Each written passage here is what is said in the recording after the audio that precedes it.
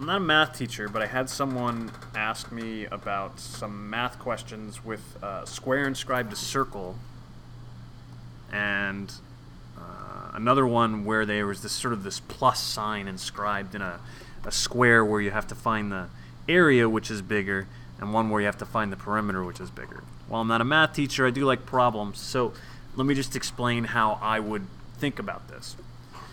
One concept that's really important is a 45-degree triangle. Specifically, this is 45 degrees and this is 45 degrees. This side's 1, this side's 1. This side will always be the square root of 2 times bigger than any of the sides. That comes from Pythagorean's theorem.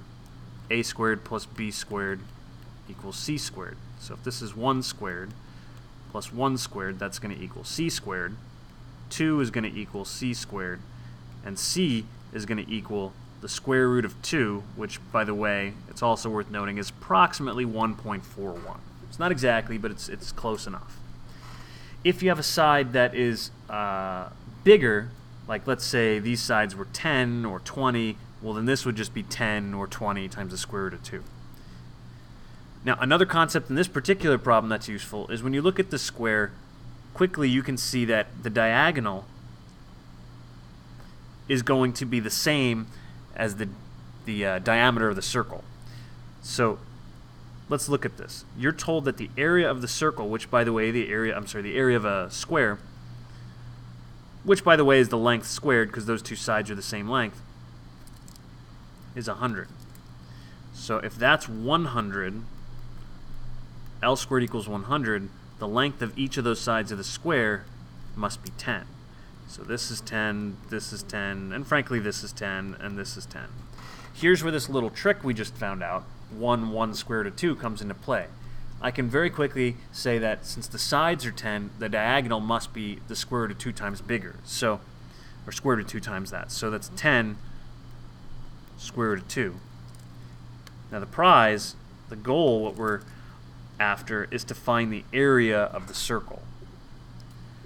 Recall the area of a circle, sorry, that area, not the circumference. The area is the pi times the radius squared. Well, the diameter is 10 square root of 2, so the radius is half of that. That's 5 square root of 2.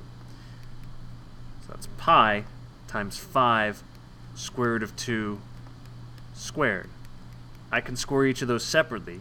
5 squared is 25, and the square of any square root is just the number underneath. So the square root of 2 squared is just 2. So that means that the area is going to be 50 times pi. So that's how I like to think about that particular question. This next question, which is a bigger area, at first glance, it looks to me like the red is bigger, but we need to sort of prove that to ourselves. One strategy you can use with problems that's very valuable is to find symmetry. I'm going to break this into quarters. So you got here, here, here, and here. When I look, I can see quickly, wait a minute, the red is bigger. In fact, if you look at the squares, so these little squares can be broken into 2 triangles.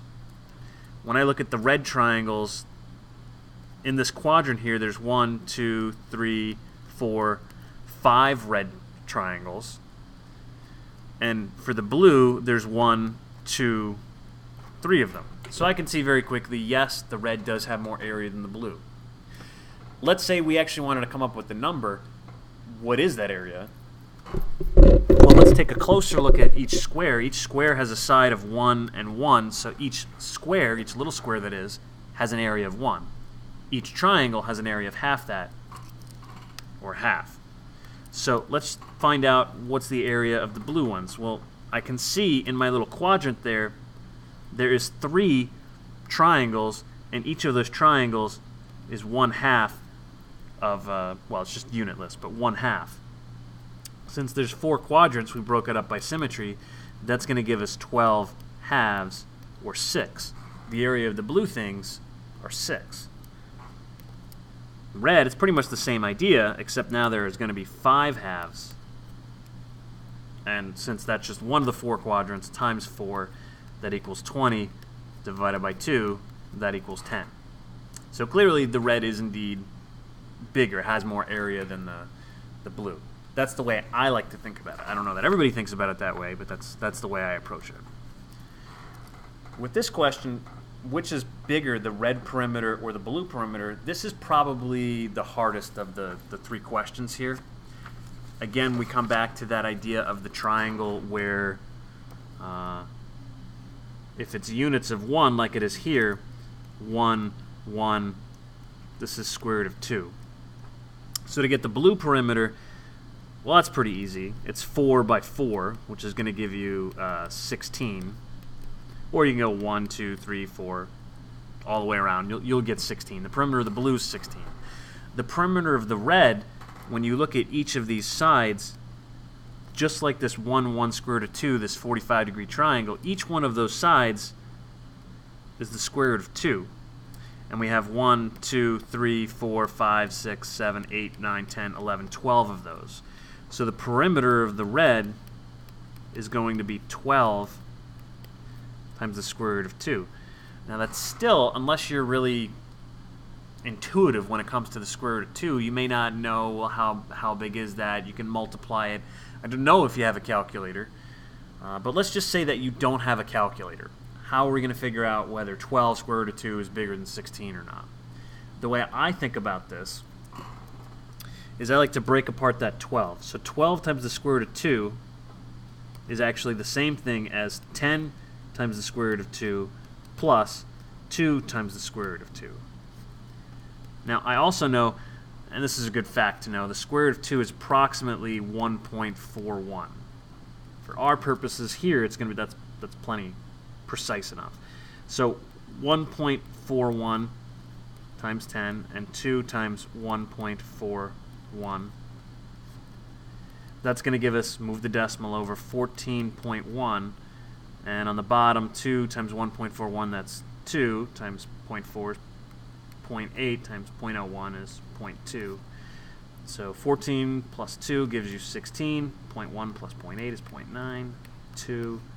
The red is 16.92. So indeed, we have proven to ourselves that the red is indeed bigger than the blue. This is how I think about it. I hope that somebody finds that useful.